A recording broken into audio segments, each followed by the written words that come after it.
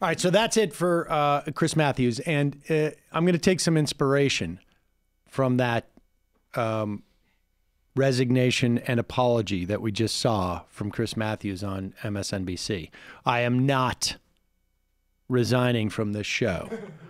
However, I do have an apology, and I'm going to make this apology not just for myself, but in some part for some of us here as well, right?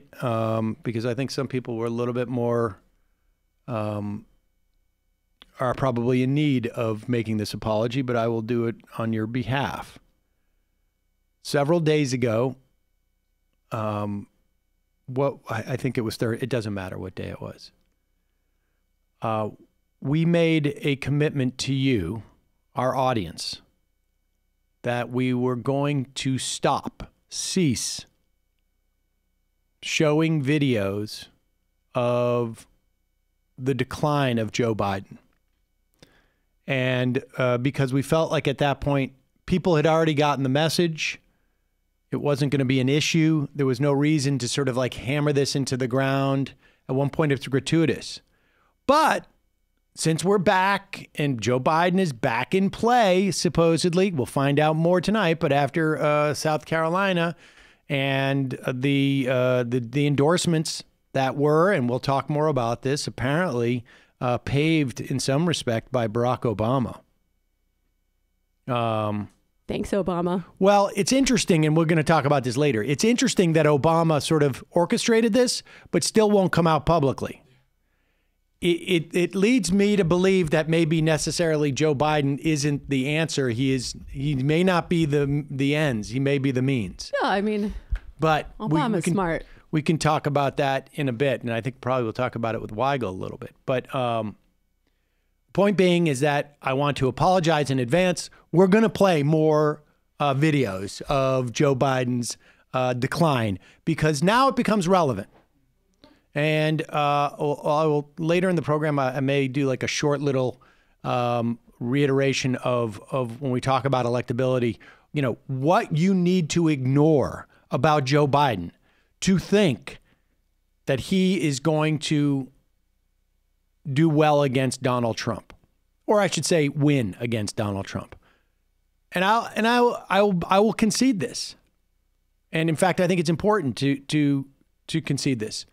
It's all a guess, right? It's an educated guess, maybe, but nobody knows.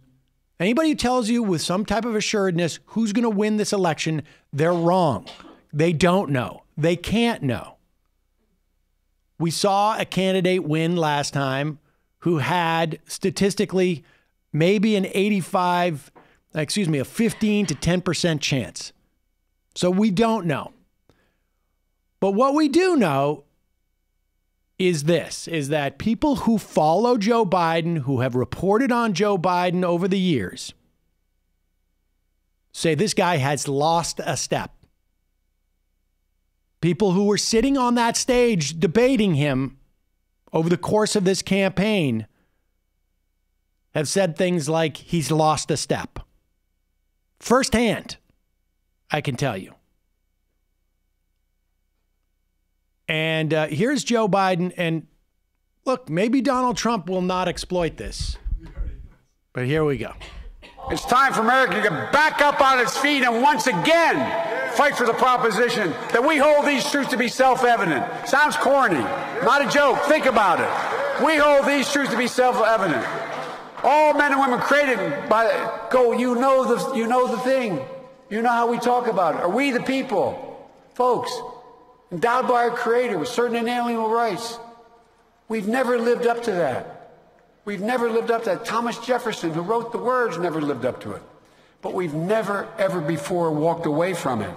Never.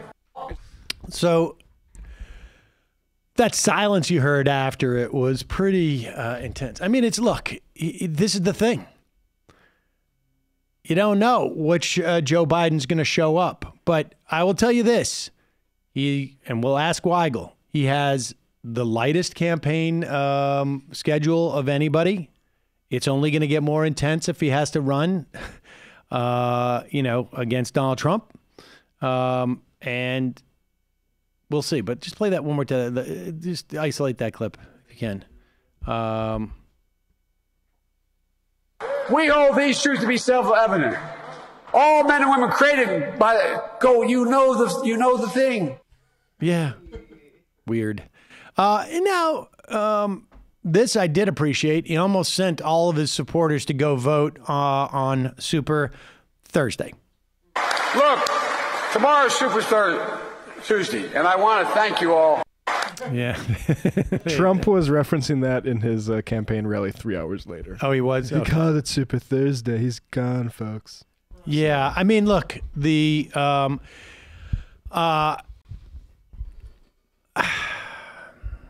I don't know if that's the most important thing about Joe Biden's problems from an electability standpoint, but it sure ain't going to help. It sure ain't going to help.